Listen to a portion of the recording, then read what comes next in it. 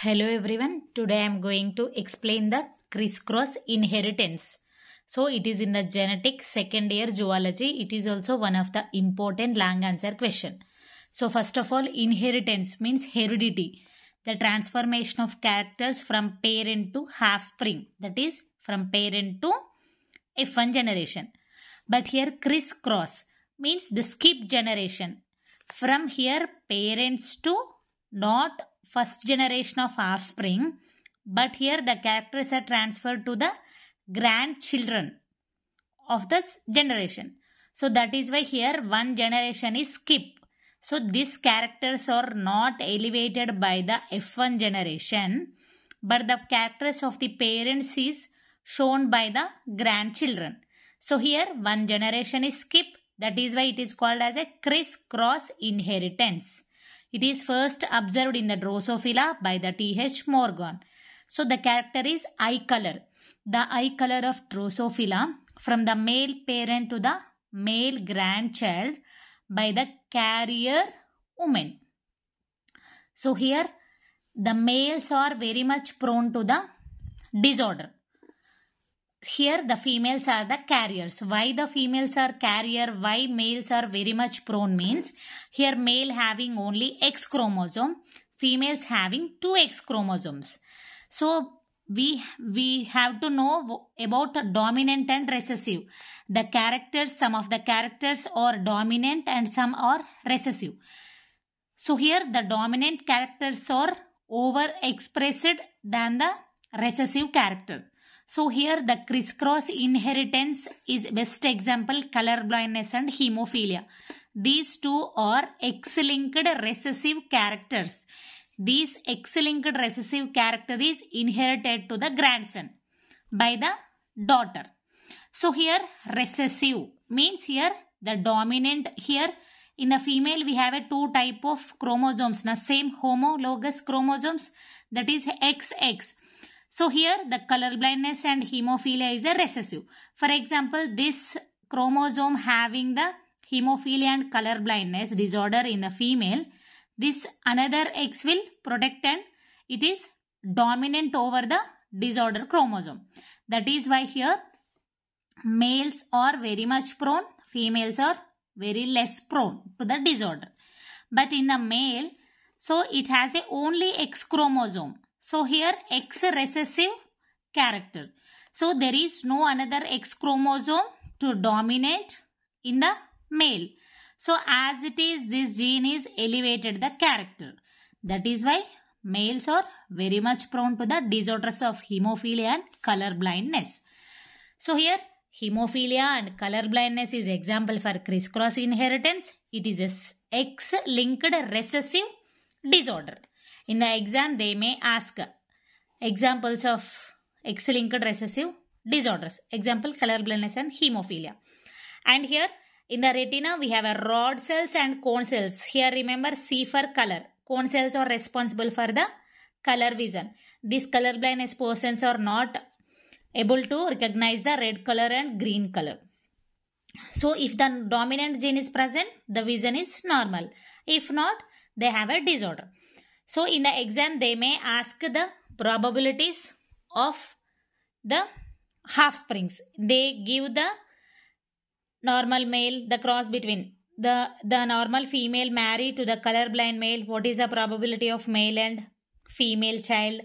And what is the probability of the colorblind female, colorblind male married? Then what about the offsprings? So, they may ask the questions in the MSET and NEET also. So, you have to remember, if the normal female, so the karyotype is CC is the normal, CB is the colorblind. If the normal female married to the colorblind male, they may get all the sons are normal. All the daughters are carriers. So that is why this generation is skip. There is no disorder in this first generation. But these carrier women married to a normal male, but the sons are color blind, and normal female is there, normal male is there, carrier female is there. So you have to remember In crisscross, the first generation is skip. The females are carriers. In the next generation, the character is elevated by the male grandchild. So that is why one generation skip, crisscross inheritance. So why? Because here male parent have a colorblind. Here the female daughter have a carrier. Then this carrier woman married to a normal male. The character is elevated. So here male parent to male grandchild by the female carrier. That is crisscross. And another probability is also there.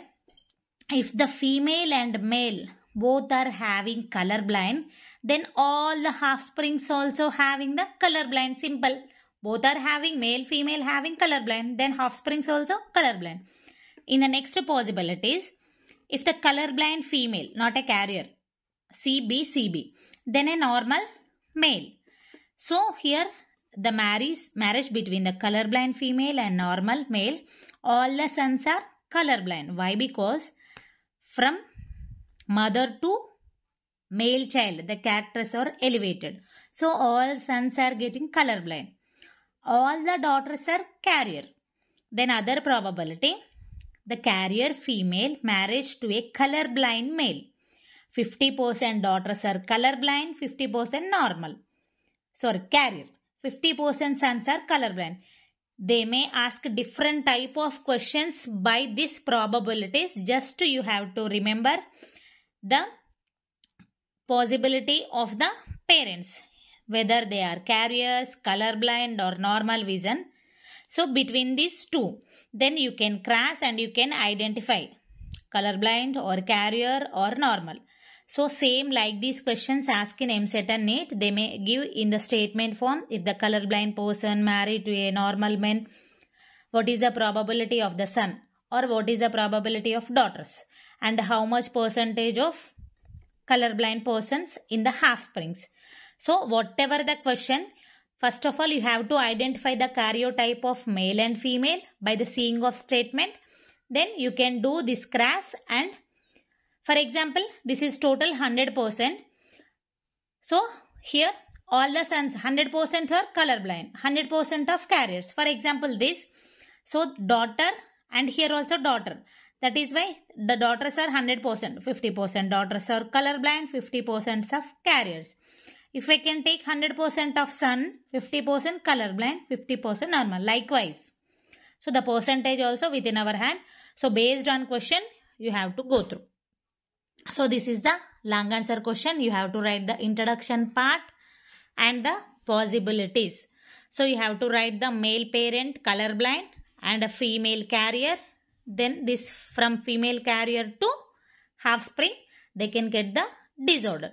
So here one generation is skipped from male parent to male grandchild through the carrier daughter. So if you like the video, please share and subscribe. Thank you.